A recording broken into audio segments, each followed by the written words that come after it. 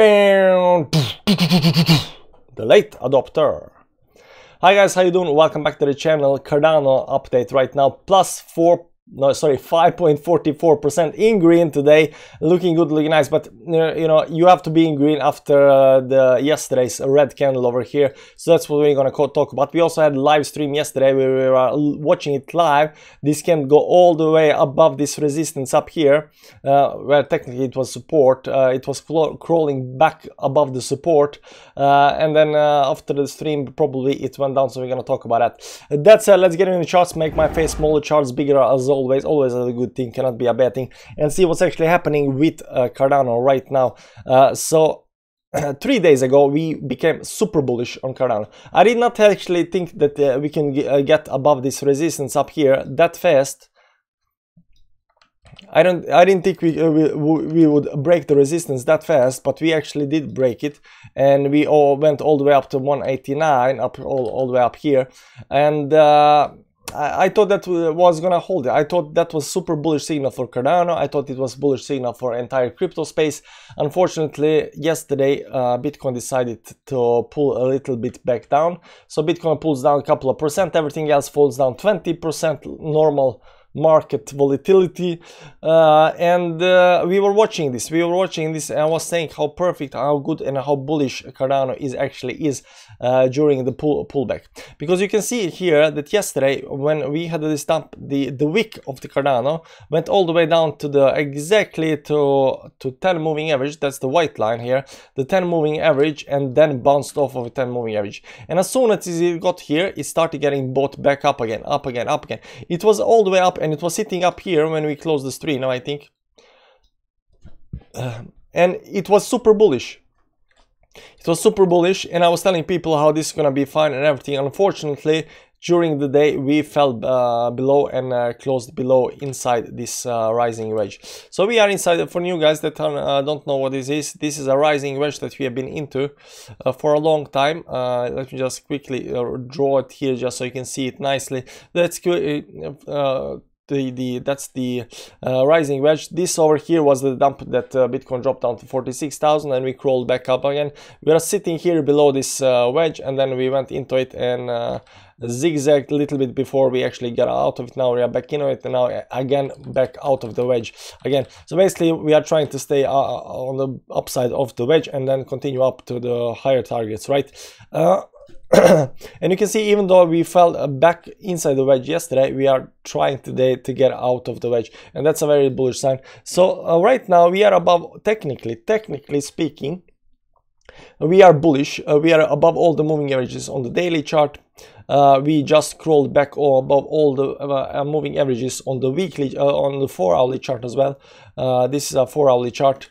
Let me do it like this. This is a 4-hourly chart, and we are above all the moving averages. These are moving averages. This is 10, 20, 50, 100, 200 moving average, and we are above all the moving average. You can see here, even this dump here yesterday went only down to the 50 moving average on the 4-hourly chart, and right now we have got ourselves above all the moving averages again. On the 4-hourly, I'm expecting, yeah, we are soon to be sitting above all the moving averages on the 1-hourly chart as well. But the 4-hourly and the daily, we are above all the moving averages. So technically speaking, yeah, we are bullish. We are in a strong uptrend, because that's actually the definition of uptrend, when you're above all the moving averages, and the more time frames you are up above, the more bullish you are. We are up above the all moving average on the 4-hourly, not quite on the 1-hourly, and the 30 minutes. I think we might actually be technically right now, if you see this candle over here, we are above all the moving averages on the 1-hourly chart as well. Let's see, 30 minutes above all the moving averages, 5 minutes. And right now we just got exactly above the moving average. So technically speaking, we are above all the moving averages on all time frames, and you cannot be bearish when you are doing that. You cannot be bearish when you are doing that. So this looks good. We are trying to get back above on the daily chart, above this rising wedge. So that's the actually plan for today. Just get above the rising wedge and keep up there. Whether we're gonna do that or not, it depends. So right now we've seen that the 4-hourly and all other time frames are looking good and dandy, and there is actually no problem. Let's see over here. Here we have something called hidden bullish divergence. So basically what's happening over here, let me just just turn off the moving averages for a second and clean up a little so I can explain this to you better. Hidden bullish divergence mean that the price is going up. So this price over here all closed down.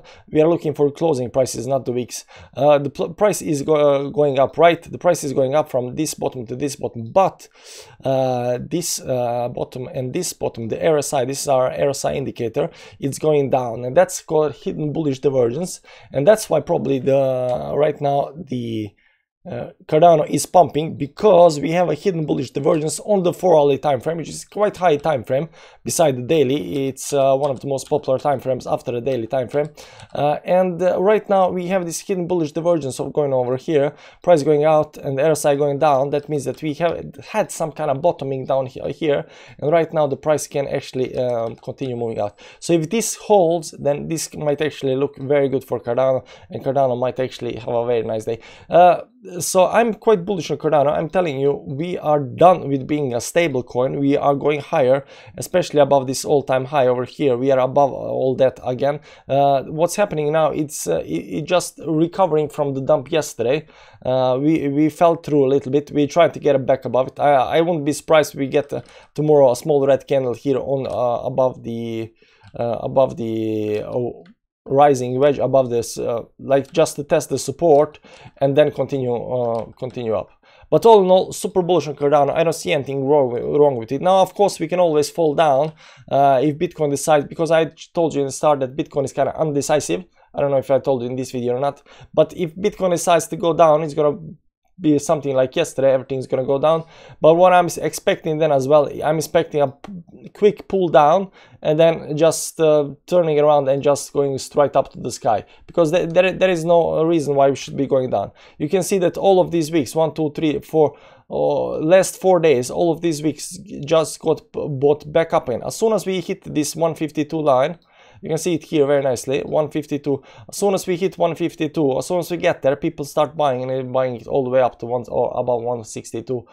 You know, because people are bullish. People have said this is the lowest, I'm gonna let it go, and they're just buying as soon as the price starts getting that low. That said, super bullish on Cardano, no problem. Stop by tomorrow, guys. We're gonna do an update on Cardano as well, and check out the links below to the Patreon and Telegram group. Patreon, if you need some help picking coins, we gotta do some kind of daily altcoins video there.